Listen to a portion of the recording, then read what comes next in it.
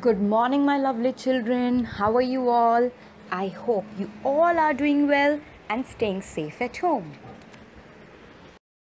Children, today we will do lesson 5 of English, Sneezing Tina. Children, we are doing this chapter to understand the importance of helping others in need and that it is not good to make fun of others. Also, this chapter will help you to enhance your vocabulary. So, my love lights, what comes in your mind when you think about a boat? Yes, you must be thinking about an island, ship, fisherman, and rocks.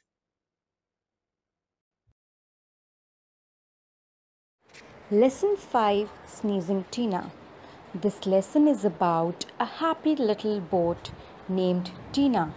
She always had a smile on her face. But you know what happened one day? Tina began to sneeze. Achoo! There were many big ships there and they were asking Tina to go away as she was making noise. Some fishermen were there too. They were catching fish. But Tina could not stop sneezing. Fishermen became angry.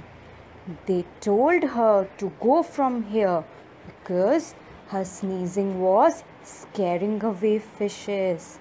So Tina kept on moving until she came upon a small island with rocks.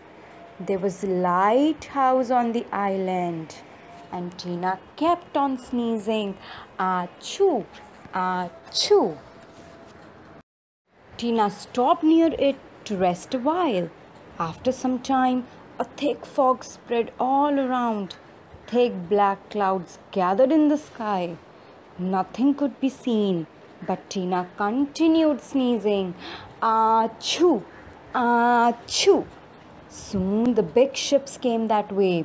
They couldn't see the rocks, but they could hear Tina's sneezes and they changed their way. So Tina saved the ships from hitting the rocks. Raju the fisherman, he was sitting there and watching everything. He praised Tina as she saved the big ships. He said to her, "Oh, you are still sneezing? Your funnel needs cleaning." So Raju cleaned Tina's funnel and Tina stopped sneezing. Tina was again a happy little boat with a big smile on her face. Now let's read word meanings. Island.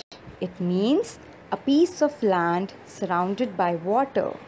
Spread. It means extend over a wide area.